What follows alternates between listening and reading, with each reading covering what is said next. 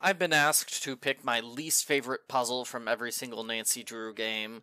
With Secret Skin Kill, I think I'm going to go with the soup ladle puzzle, because it's a little weird. You sort of have to have the soup ladle in your inventory to begin with, because the puzzle doesn't quite give you enough time. With Secret Skin Kill Remastered, it's definitely that elements puzzle, which requires you to take 18 different steps and write them down and sort them. Ugh, that's way too much work. The endgame puzzle for Stay Tuned for Danger is really nasty. You just have to guess the correct sequence to open the door. There's no hints, you just have to guess it correctly. It's random every single time, and the game does not give you enough time to solve this randomized puzzle. I don't like the tile puzzle in Message in a Haunted Mansion because it's too picky, but I think my least favorite is the Chinese symbols puzzle, because if you have not been drawing down every single symbol throughout the entire game, you're going to get stuck and have to go through the entire house again just to find those symbols. I don't like this jigsaw puzzle in Treasure in a Royal Tower. The pieces look way too similar to me. I always get stuck, and it takes me about 10 minutes to solve this puzzle. I don't like the slider puzzle in the final scene, because it's a really nasty slider puzzle. The audio narration puzzle is my least favorite in Secret of the Scarlet Hand. I always cheat on that puzzle if I can. In Ghost Dogs of Moon Lake, I don't like searching for the dozen little critters. That puzzle basically forces you to wander the woods over and over and over again.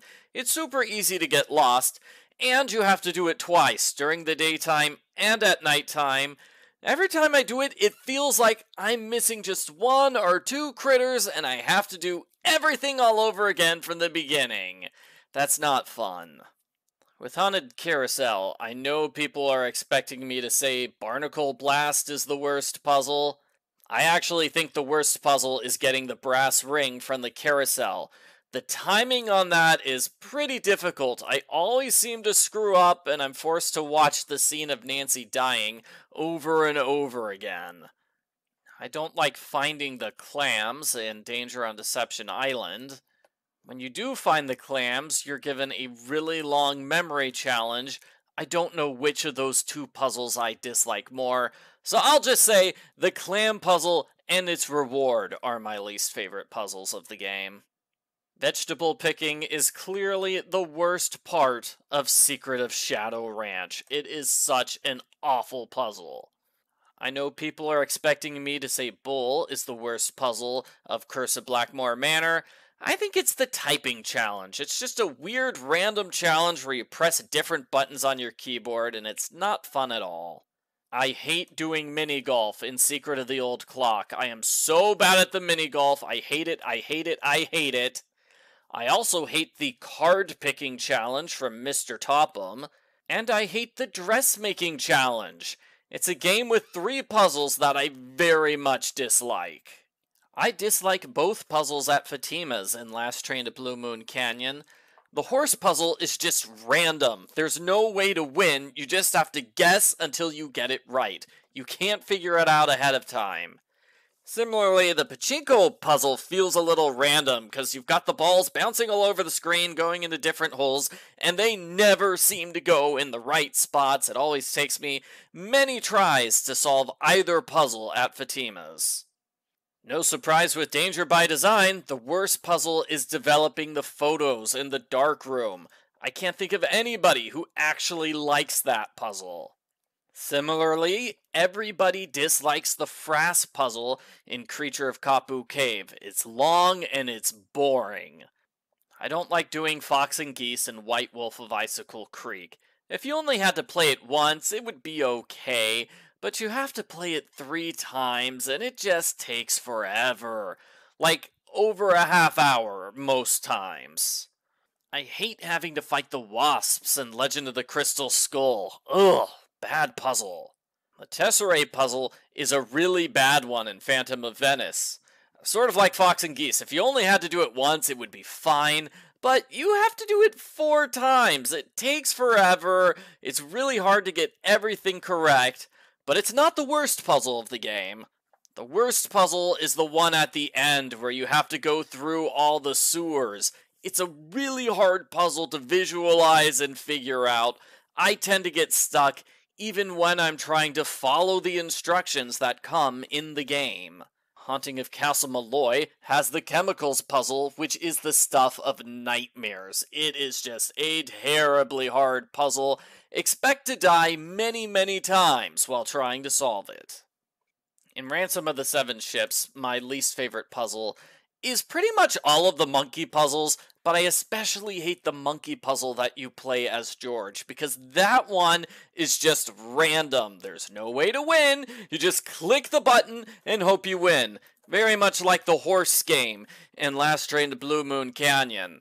I know other people dislike the hourglass puzzle and the final puzzle, but this monkey puzzle is the worst one, in my opinion. I don't like climbing the tree in Warnings at Waverly Academy. You have to remember where the squirrel jumps, and it's just too much memorization for me. I don't like the TV puzzle and Trail of the Twister, but the worst puzzle of the game is catching mice, because you have to do it 4 or 5 times, and it just takes forever. It feels like a puzzle they added to the game just to make the game a half hour longer. Shadow at the Water's Edge has some pretty bad puzzles. The portrait backing puzzle, ugh, that one's awful. So is this puzzle, whatever you call this puzzle. It's just long and tedious, as is the Master Sudoku puzzle. And my least favorite, this Master Renograms puzzle. Because it's the longest and most tedious puzzle of the game, it's my least favorite. In The Captive Curse, I think my least favorite puzzle is moving things around in Renata's bag.